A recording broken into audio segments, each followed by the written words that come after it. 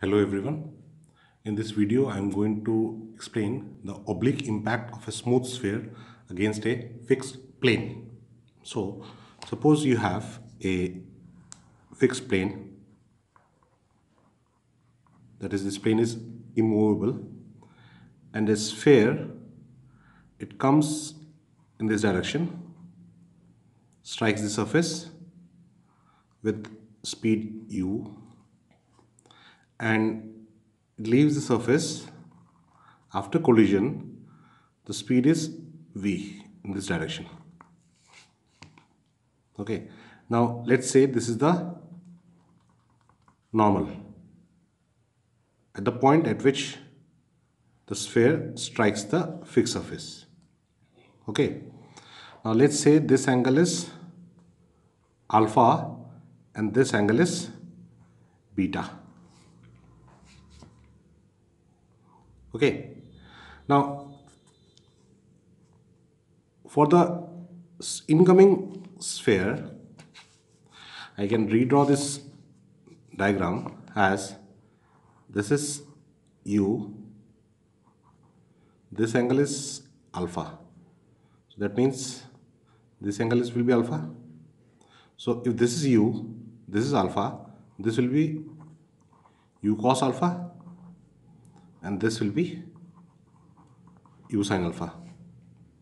So basically this u cos alpha is the component of u which is perpendicular to the surface, and u sin alpha is the component of u parallel to the surface.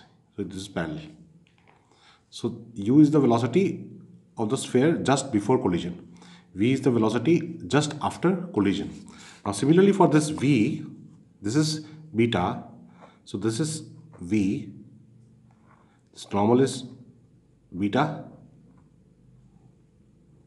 So if this is v, this is beta, this will be v cos beta, and this will be v sin beta. Okay. Similarly, this v cos beta is the component of velocity of the sphere which is perpendicular to the surface of impact. So this is v cos beta is the perpendicular component, v sin beta is the parallel component.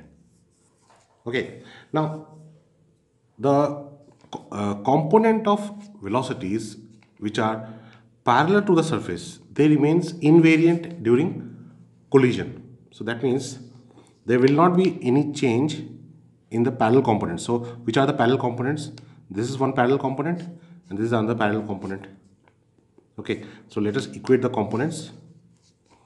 So we have u sin alpha is equal to v sin beta. There is no change in velocity component which are parallel to the surface of impact. Okay, now there is a term called coefficient of restitution. Coefficient of restitution. How do you define it? It is defined as, it is noted by the symbol E. So it is defined as the ratio of relative velocity of separation, relative velocity of separation to relative velocity of approach. Okay, so in this case, relative velocity of separation. So for separation you have to take the normal component of velocities. So E can be written as relative velocity of separation. So velocity of the ball after collision v cos beta, minus surface is at rest, it is not moving, divided by surface is at rest, so 0 minus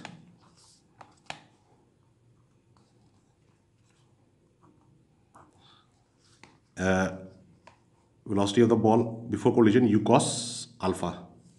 So this is minus u cos alpha. Minus sign because downward direction is taken as negative, downward direction of the ball all velocities in the upward directions are taken as positive.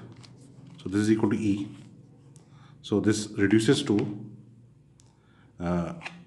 V cos beta is equal to EU cos alpha. Okay.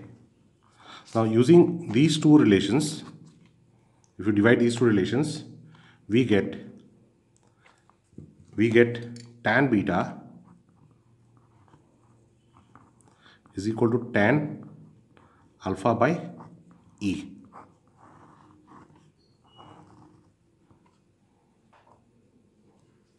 Okay. Now, if the sphere collides head-on with the this horizontal surface, that is a head-on collision. For head-on collision, this value of alpha and beta will be 0. If the sphere comes like this, alpha will be 0, beta will be 0. So if you substitute the value of alpha is equal to beta is equal to 0 degree. Okay. So if alpha is equal to beta is equal to 0 degree in this expression, cos 0 is 1, this is also 1. So you will have V is equal to U into E. Okay. Now for perfectly elastic collision, what is the value of E? Coefficient of restriction is 1 for elastic collision.